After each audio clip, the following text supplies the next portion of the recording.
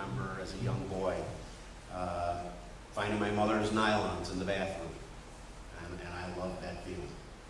So I guess that's where it started. And as I grew older, I collected more women's clothes and decided I liked wearing. It's not easy to admit that publicly. I think for some people it would be easier to admit I'm a gay man rather than I'm a cross-dresser.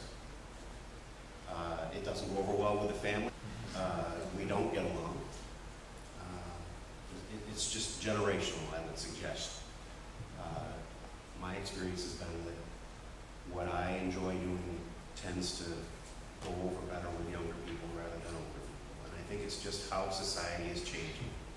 And I think it's good work done by organizations like this that helps to change our society. So thank you all for coming here, and thanks Spectra for putting this on today. Over the years, I collected wardrobes, collected hair. Maybe that's why I like it. I get my hair back. And purged it many times. If I were to leave you with one impression of a cross-dresser, it's we're pretty sneaky. We can hide things. I've had wardrobes over the years, huge, hidden away, and not discovered until I allowed it to be discovered. Society tends to push them into the shadows, whether it's actual societal pressure or the pressure that we feel about society. So I would just offer you that as maybe something to consider when you think about cross-dressers or encounter one. The difference, for example, between a cross-dresser and someone who's trying to transition and change their identity would be how they pass. And the cross-dressers don't like that. They don't like being outed. It's kind of a point of pride with them if they can pull off the look.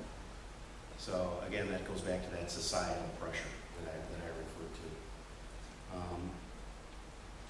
Being a cross-dresser it's the gender expression part of it.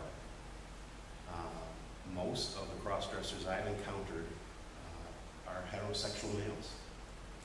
I've belonged to a group in Rochester since 1982, and it's been my experience that most of the members of that group are heterosexual. And determinedly so, let me put it that way.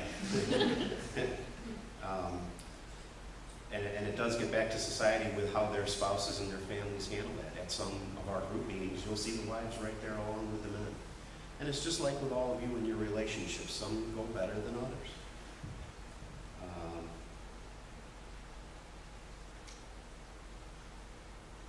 I think that as I self-edit here, I want to just thank you for spending part of our national holiday with me. Halloween is the high point of the year.